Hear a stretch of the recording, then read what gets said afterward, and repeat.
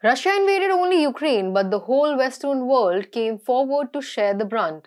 The war has seen some really powerful behemoths of countries falling to pieces. They themselves pushed their fate into the abyss by blindly following the Western diktats, but some countries were smart enough to stay neutral, like Spain, Greece, etc. One such country was the Netherlands, which is now reaping the benefits of towing a fine line between the West and Russia. Hello and welcome to TFI Global, the foreign affairs and geopolitical analysis arm of TFI Media Group. I'm your host Akanksha. Let us begin. The Russo-Ukraine war had most parts of the world imposing sanctions on Russia, which did nothing but propelled those nations into crisis of sorts. But some nations like the Netherlands took a neutral stance throughout the war and are now reaping the benefits of it. While other European countries are struggling to light homes, countries like the Netherlands are flourishing. According to a recent report by Macrotrends, the national debt to GDP ratio of the Netherlands shows a gradual decline from the year 1990 to 2023. Debt is the total amount of outstanding fixed-term contracts between the government and others as of a specific date. It comprises both local and international liabilities such as loans, securities, other than shares and money market and currency deposits.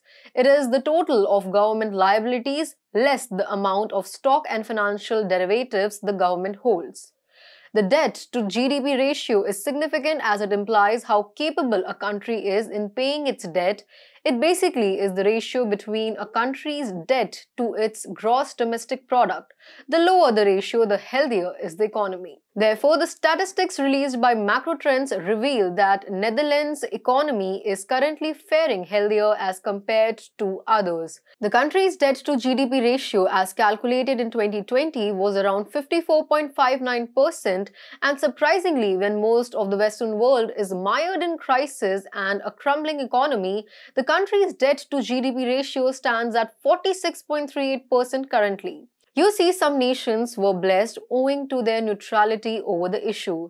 The Netherlands was one of them. Well, not only the Netherlands, but countries like Spain too are reaping the benefits of its neutrality. The Russian-dovish Spain has enough energy reserves to smoothly survive this winter, and the smart country has even started prepping for other winters to come. While the Western countries are paying the price for their deeds, countries like Spain and Netherlands are reaping the benefits out of their neutrality. The country that remained silent on the issue of the Russia-Ukraine war, unlike its counterparts, is now emerging as a ray of hope for the rest of European countries as it has ensured its energy supplies with Russia. While the mindless lot of European countries led by Germany and the UK were busy exacerbating their self-made crisis by taking an anti-Russia stance, the Netherlands secured its nation's interests first.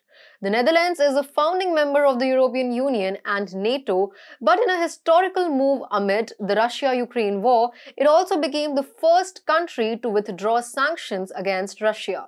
In our previous articles, we have mentioned how the Netherlands has shot down the European solidarity in flames. It declared the absurdity of the Ukraine war and openly defied US's diktats on the EU's internal affairs. Everything that the Netherlands decided is coming to a positive end, and its clever and brave policy of not towing the Western line blindly is helping it grow by leaps and bounds. Evidently, countries like Spain, Greece and Netherlands, who stayed mum over the conflict and were reluctant to take sides, are now flourishing like never before.